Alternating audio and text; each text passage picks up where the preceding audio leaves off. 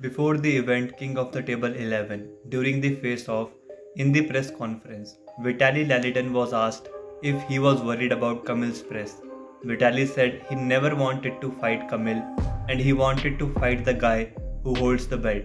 Now guys, definitely choice of words could be better, but I do not think Vitaly was trying to disrespect Kamil. However, Kamil Jablonski did reply well when he said he wants to be the best and Alex could not defeat Artem Morozov, but he will.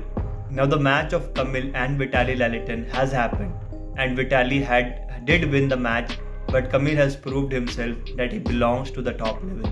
But I must say, Vitaly was really faster than Kamil. Now Kamil and Vitaly also did an after pull in which it was clearly visible Kamil was not able to pronate Vitaly's hand and Vitaly was trying to explain something to Kamil.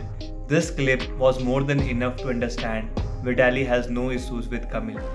Now guys, King of the Table 11 was pretty good, even in the absence of Denis and Hermes. But we have a bigger event coming close. The King will go for hunt once again. Yes guys, Levan SAGINASHVILI next match is confirmed for King of the Table 13. And guess what? King of the Table 13 is coming to the USA on this coming December for the first time. Now, who will be Levan's opponent? My short guess is Hermes Gasparini.